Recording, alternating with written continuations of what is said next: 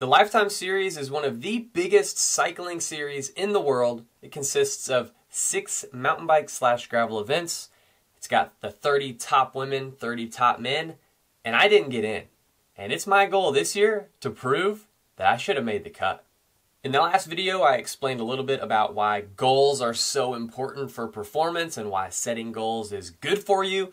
But obviously from the number of views of that video, nobody cares. I guess setting goals doesn't get people's heart rate up like supplements and stuff.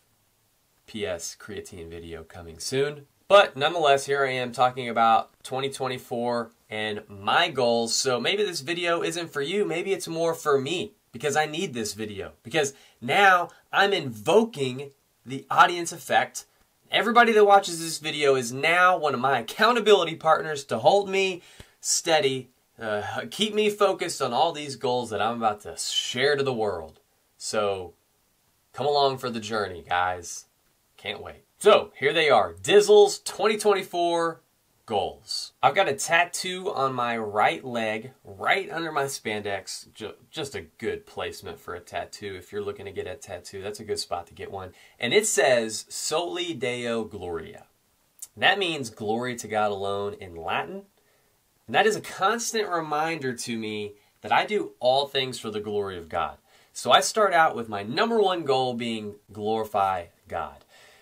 I'm hesitant to put this right at the beginning of my video because this is probably going to mean a lot of people are going to immediately click off the video because I'm talking about God. But there's a reason that it's #1, and that's because it's the most important goal that I have. It's always an overarching goal of mine in all aspects of my life to glorify God in all that I do, but especially in cycling. So that tattoo and where it was placed right under my spandex line so that every time I race my bike, it shows right there, is a constant reminder specifically towards cycling, because I think cycling is obviously something I'm gifted at. I was going to say talented, but that opens up a whole can of worms. And it's obviously something that I'm passionate about, but it's also something that I can get very easily self-centered on. It's easy to get so self-focused in cycling because every race you enter in, the goal is to beat everybody else and win. So it's a constant reminder that in all that I do, I want to glorify God, and that is just as important in cycling as it is in every other realm of my life. Before I get into some of the really race-specific goals, I want to talk about some more process-oriented goals in that I want to talk about my training. Like, what am I going to do, and what are my goals with my training for the year? My big goal is to consistently get between 20 and 25 hours of training per week, and that's consistently. Like every week that I'm training, I want to get 20 plus hours. Last year I got a lot of 20 plus hours, but wasn't super consistent about it. And now I really want to get up to that 25-hour mark more and more and more and make that a more regular thing. I saw huge improvements just by increasing my volume last year by adding in more and more endurance riding. So that's a big goal for this year. I think it's doable. It's going to be difficult. It's right on that realm of reality because last year I was able to do it. So this is going to involve a lot of consistency and volume, obviously. Consistency is key. Consistency is huge to training. That means more green boxes on your training than any other color. And I want to talk about one more. So the training triangle is 3 things. It's got consistency, and then you've got volume, which is your overall training, and then you've got training time, and then you've got intensity. And I'm talking about those 2, and I do want to point out that intensity does exist, but my intensity is probably not going to change that much this year because my racing is getting more and more endurance focused, and so I really feel like I need to work more and more on my volume and my endurance more than my intensity. So the intensity sessions have always been something that I've been good at, getting in my 2 intensity sessions a week, and I think those will look fairly similar to years past, other than they might be a little bit longer in duration than years past. Before I get to my race goals for 2024, I want to talk about one of the sponsors who's been supporting me for years now, and that is Rigged Supply. As you can see, the t-shirt, I wore this just for this video. I planned this out. Let's go. Let's go for preparation.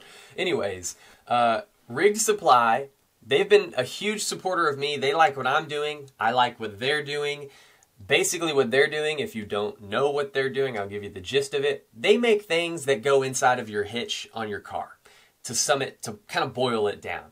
but they make really good things that go into your hitch. The most relevant one for you, since you're probably watching this cycling related content, is their Ramble Rack. Yeah, you heard me right. That is the coolest name for a bike rack if I've ever heard one. The Ramble Rack.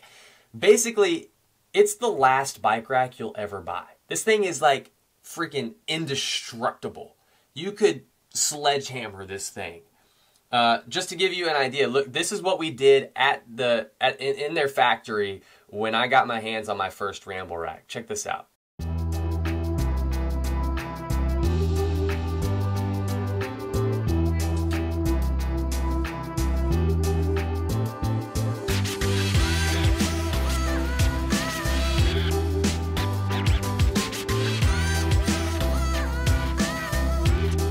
Thing is wicked awesome.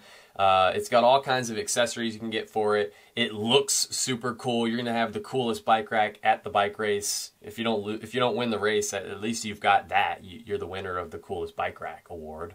So yeah, check it out. Link is down in the description below. I really want to try to promote Rigged because they're a huge supporter of mine and they're on board again for this year. And they're stoked that I'm going to be doing more gravel and off-road stuff. When you think about the 2024 race calendar, which races come to mind?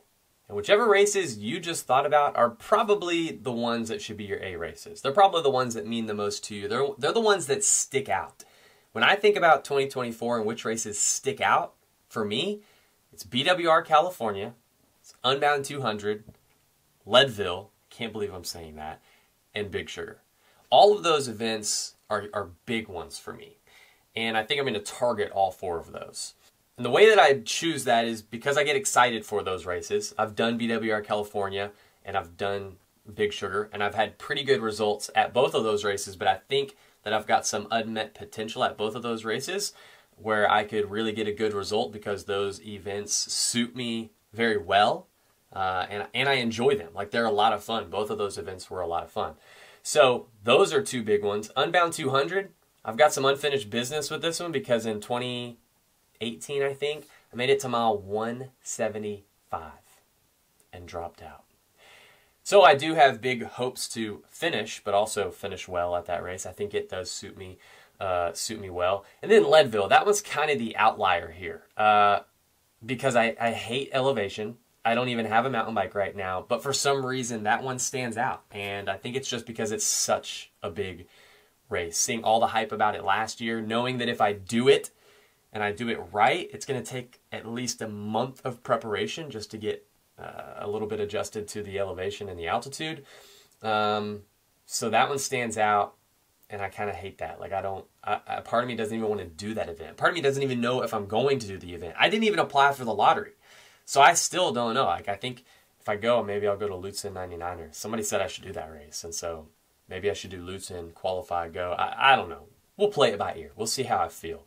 But that one stands out as well. And you may notice that I didn't even talk about any like results. I didn't say top 10 or top 20 because it's hard to say that with these races. I don't know who's going to be at BWR California. Like last year, almost all the hitters were there, but Keegan wasn't there because Sea Otter was the next week and that's a priority race for him. This year, it's swapped, so BWR California is actually after Sea Otter. And so there might be more people sticking around to do BWR California, which may make it harder to get a really good result at that race. But regardless, I want to get a good result there. If you had to pin me down and say, hey, what place do you want to get? Obviously, I would say I want to win. But I think realistically, on a really, really good day, I'm probably shooting for a top 10 at that race. Unbound, you know, I've only ever not finished that race, so I don't know. Top 10 would be amazing, but that's probably a stretch. I think top 20 is a little bit more realistic, especially since it's somewhat in uncharted territories. And then Big Sugar, I think that that's a good one that I have the potential to get a really good result at. I think a top 10 there would be good as well. That's if you had to pin me down and say, you know, what are the results? I didn't get into the Lifetime Grand Prix this year. And I really wanted to get into the Lifetime Grand Prix. So when I didn't get in, it kind of stung a little bit. I mean, like, I think it stung so bad because I really thought I was in. The day before they announced the top 30 men and women who they selected to be in, they put out a post saying tomorrow's the day, and literally like 90% of the comments had my name mentioned in it. So if there was a people's favorite thank you people, I think I would have won the people's vote, which is crazy because I don't think I've ever been popular, and I don't want to be popular, but here I am, and maybe I'm not even popular. I don't know. Maybe most of those comments were just people making fun of me. That's probably more accurate. But that's kind of embarrassing too, because a couple years ago, everybody was like, oh yeah, like only the popular kids get in. And here I am kind of popular now, and I didn't get in. And so that kind of stings even more, because if they're selecting based off of who they think is the fastest, they either don't think that I'm fast enough to be in their series, or I just didn't prove to them that I am fast enough to be in their series. And hopefully it's the latter. And hopefully my goal in 2024 is to prove to them that they missed out when they didn't put me in their series. And with all that being said, I hope that I get in for 2025, because I think that opens up a lot of doors. I like most of those races, and it's just a lot of excitement around that series. So obviously I want to be a part of it. I'm not gonna lie, it's kind of awkward talking about finances, especially on YouTube, but I've never considered myself a pro cyclist because I've never gotten a paycheck for racing my bike. Of course, I've won some random prize money at some races, but that's random, and you never know how much, and you kind of have to split it with teammates a lot of times, and by the end of the year, you probably spent more than you won anyways, and so it's kind of a wash. So my goal for 2024 is to make money as a bike racer, and I think it's going to happen. Basically, it's kind of wishy-washy, because you don't know. Because right now, I'm doing the whole privateer thing, which I'm kind of new at, and basically, what you do as a privateer is you get as much of a race budget as you can through sponsorship, and trying to get as many things covered as far as expenses go, and then you just hope that you don't spend more than you brought in. So the goal is acquire a race budget of X dollars and spend less than that, so that whatever's left over I can consider a salary. That's the goal for this year. I think it's going to happen. The goal is to continue getting into all of this gravel stuff, and to continue to build relationships with brands, and hopefully grow these sponsorships into lasting relationships, so that that budget can continue to grow along with the salary portion of that. So if you want to sponsor me, I'm now accepting sponsorship applications. So submit those via email. This one's probably a stretch goal, because at the current rate, I think I'm only getting like 20 new subscribers per video. So I think that means I'd have to do like 2,000 videos this year to get up to 50,000 subscribers. So this is probably a stretch, but I'm going to put it out there anyways, because that is a goal of mine. I would love to get up to 50,000 subscribers. And by me saying this, you guys can hold me accountable, and I'm hoping that there will be some momentum behind it. You know, I've already started the new year right, and I'm trying to, you know, pop off 2 YouTube videos every single week, and hopefully once racing starts up, I can start to incorporate some race footage as well, because those are obviously the really good ones that I do, of me with the camera on my bike and you guys watching, and that's way better than you just watching me talk to the camera, because that's kind of lame. But there's no racing going on, so this is what you get. I mean, come on, if people are going to watch Phil Guyman's crappy videos, like, can't they watch mine too? This is the chamois butter. You rub it on your crotch. So, yep, that's the plan for 2024. Oh, yeah, don't forget the ever-present beat Dylan goal. That's always a goal. I mean, like, that's like my life motto, beat Dylan. Can't forget about that one. All right, cool. Thanks for watching. See you guys in the next one.